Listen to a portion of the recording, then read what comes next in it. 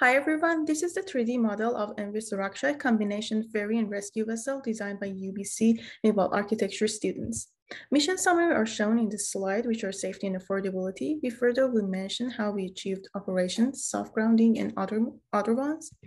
Based on the given requirements and our key performance parameters, we calculated the value equation. As you can see, safety and affordability are our priorities.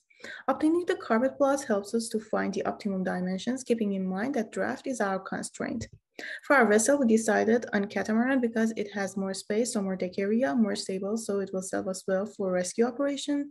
And we also have less resistance and can go in higher speeds, but will cost more than a monohull. So to reduce the cost, we use mostly straight lines and minimize complex curvatures. Presented below is the general alignment plan with three different colors. The red one shows the crew area, blue shows the passenger area, and green shows the cargo area. As such, the passenger seating area is provided for 100% capacity with two decks, one in the main deck, one in the upper deck, so that there can be no chaos when they are arriving at the muster station. This muster station can also be used for three-point turn for the cars when they are loading and unloading. And in the profile view, you can see that we are using overboard engines with the propeller shaft, which can be lifted in case of any grounding, and machinery space going forward, and we are going away without ballast tanks so that there is no drag and fuel efficiency can be improved. The life rafts are provided of 100% capacity on either side, and life jackets are provided for all the passengers and also extra for any rescue operations. And the bridge has been raised by a meter to provide good vision for 360 degrees without any hassle, and the passengers are avoided around the bridge so that there cannot be any chaos or disturbance to them. This is a 3D model which is showing with a full loaded cargo and a rescue arrangement. As we got less draft, this can be used also for rescue purposes. IR class rules were used to design the scantlings, and long tunnel framing was selected to avoid the number of pieces to construct. We analyzed the structure using finite element method with a deck loading and soft grounding.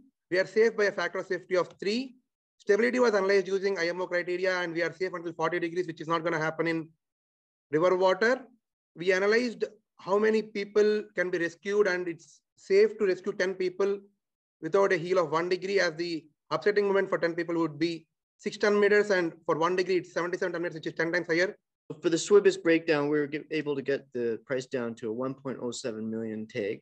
This was done using a bottom up and a top down approach. Looking at the comparable vessel of 1.31 million, we were able to refine the ramp operation a little bit better. And considering their slightly higher capacity, our estimate should be accurate and competitive.